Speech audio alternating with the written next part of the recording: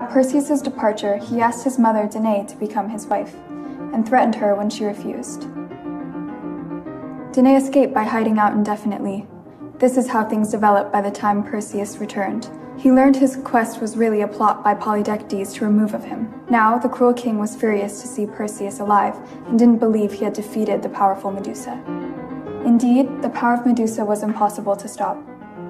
Perseus knew that, and enraged by the story of his mother's mistreatment, channeled the Medusa to defeat the one who asked him to kill her.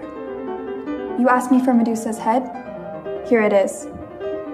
He lifted the mythical head, and Polydectes became stone.